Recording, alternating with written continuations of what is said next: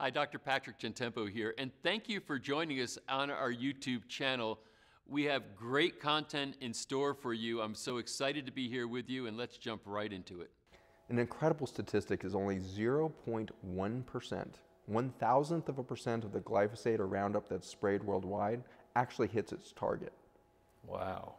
1,000th of a percent. 99.99% of this chemical is going right into our water systems as wash off and never reaches its therapeutic target of the weed, if you will. And so the consumer, I think the homeowner, was the first to really misuse this chemical. We were spraying down things we didn't understand, and just washing into our gutter systems that then went to our municipal water processing plant. Organophosphates are super water soluble, very hard to pull out, and so we started drinking Roundup by the 1990s. And so that pattern happened, but we were starting to saturate the curve. So 1992 came around, and the company needed a new niche. It said, okay, well, these farmers are not using enough Roundup. Why? Because every plant that stuff touches, it kills. So they were having to spot spray the borders of their farms and everything else. And so Monsanto intelligently looked at the situation as like, there must be some crop that needs to be killed. And there is. It's wheat. And so in 1992, they went to the industry and said, we have an amazing new chemical for you that is a desiccant. So instead of calling it a weed killer, they called it a desiccant or drying agent. And this was a huge boon for wheat farmers, especially in northern climates of the US. Wheat has to not only mature, grow, go to seed, and dry, it needs to be dry for a period of time and then cut, and then lay dry for a couple days before it can be harvested effectively. If at any point in there it gets wet, you have to wait again for it to dry before you can cut it. And so it's dangerous to be a wheat farmer in northern climates, because if you get an early snow or you start to get weather falling apart late, you can lose a whole crop, and so you lose your crop. And so Monsanto came in and said, look, you can dry your wheat early. Why are you gonna sit there and watch the paint dry? Go ahead and just shoot your crop with Roundup, the whole wheat crop, and then you can harvest it 3 days later. It'll be dead and dry, and you can just harvest early. Well, this, of course, immediately led to not only the possibility of saving your one crop, it meant that in slightly further south, you could grow 2 crops, not 1 in a single growing season.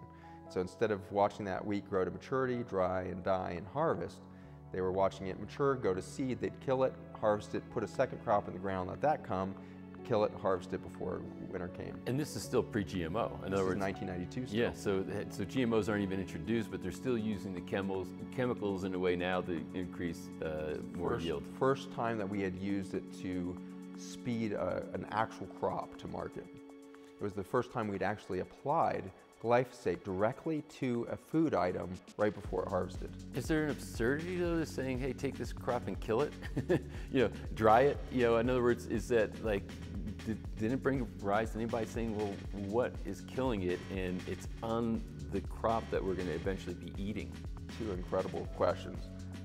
Has a shortcut ever been the right decision in nature? Right. In nature, exactly. Does it ever really work to outsmart nature? Mm-hmm. And the answer is always no. Mm-hmm. And this is an obvious one. And we do this in all kinds of more subtle ways in our food industry. You think about, if you go to your grocery store right now, 365 days a year, you can go buy a ripe avocado, right? Or you can go buy an apple. 365 days a year in any climate. All of these are symptoms of the fact that we're shortcutting nature. And so in the US here, we eat an enormous amount of produce from South America during our winter months. And to get a crop like a piece of fruit from Chile to a grocery store shelf in New York in December, you have to do some shortcuts, because if you really picked it right from the field, it would be rotted by the time it got to New York. So you have to pick it prematurely. And then it's ripened under ethylene gas that's in the transport cases. They're feeding ethylene gas into it on the way to ripen the fruit artificially, so that by the time it gets to New York and on your shelf, it's ripe, but it's not rotting. So if we take fruit that's been picked prematurely and then artificially ripened, or in the case of wheat, we kill it prematurely and we don't let the ripening process happen naturally, we obviously are going to lose nutrient quality to the food. Nature so designed every berry, every piece of fruit, every vegetable to be at its perfect moment when it's at its full potential. And that full potential is nutrient-wise, it's size-wise, everything is perfect.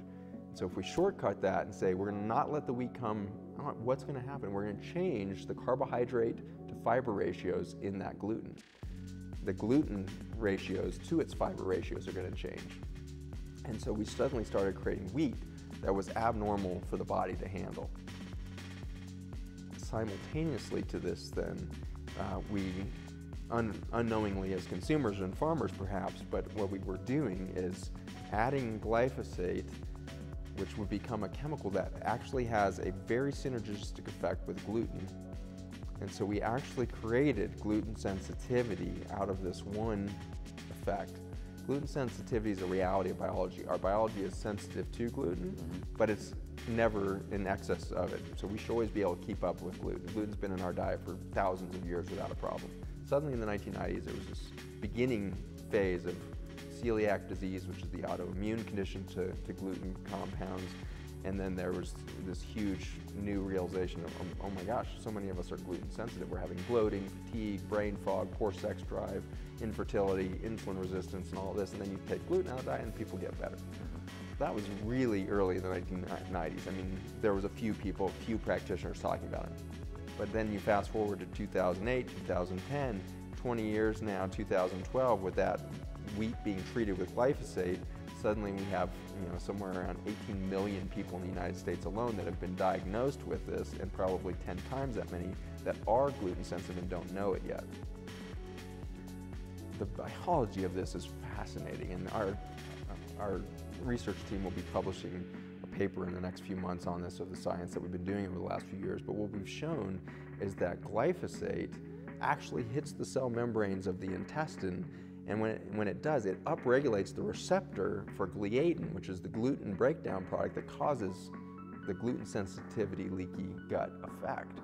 And so unknowingly, we not only created an abnormal crop with desiccant approach or early drying, where we had high gluten to fiber ratios and all this abnormal nutrient quality of the food, we also simultaneously had a toxin that was synergistic with the gluten products itself to cause this biologic damage. Sort of a perfect storm that starts to form. Perfect storm.